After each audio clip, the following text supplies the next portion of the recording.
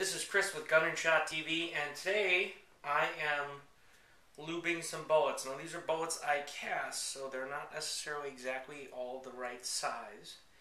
And they also need some lubrication. If you look at one I've already done, you can see there's grease in these grooves.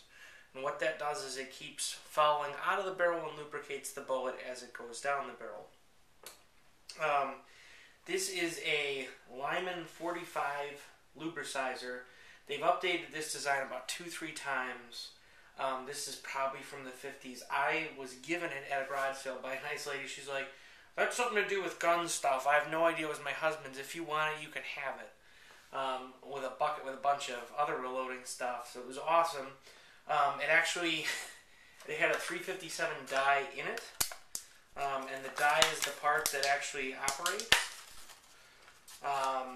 But 358 is actually the size you probably want to use for most 357 revolvers, so I had to buy a replacement die. But that's this piece, and you can get these for almost any caliber bullet,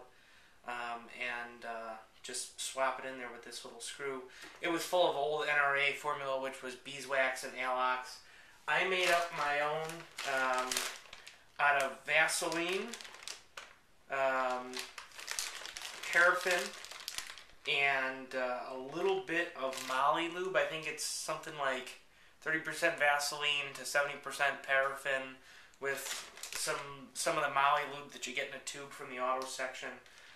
It's a lithium grease with a bunch of Molly in it, so it actually works pretty good. I've tried it and it seems to really stop leading. So anyways, what you do is you put your unsized bullet in here and the ram pushes it down to where there's some holes, and then you turn this top lever and it causes grease to pump in, and then you lift it out.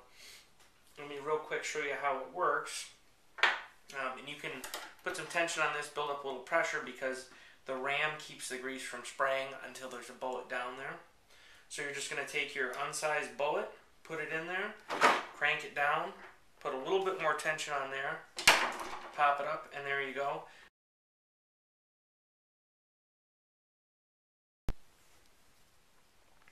So here's a unlubed bullet. You can see there's the grease grooves that have nothing in them.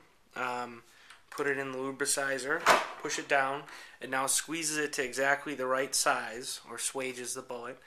And then when you lift it up, it should have grease in all those grooves. I'm not using gas check, so I'm just kind of scraping the lube out of that bottom indent so it doesn't get in and follow the powder.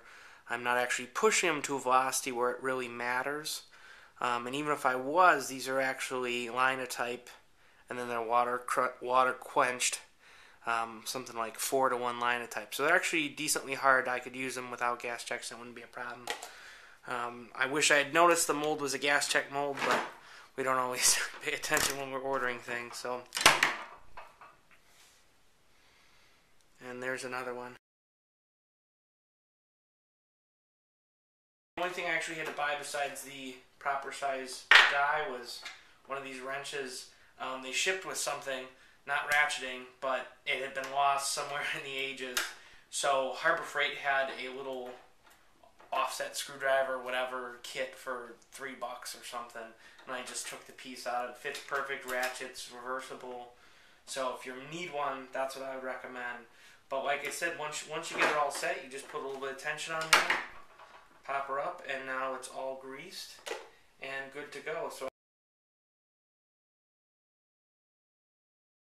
for those of you who want to run a lubrisizer and don't have a workbench, what I actually did is I just got a piece of scrap 2x4 and a couple clamps, and I just screw it on and leave it overhanging. You gotta make sure you clamp on 1/2 of each leaf if there's multiple leaves, or else the table will be too wobbly. But I've lubricized probably 500 to 1,000 bullets and no problems. It works pretty well. So if you don't have space for a loading bench, it doesn't mean you can't reload.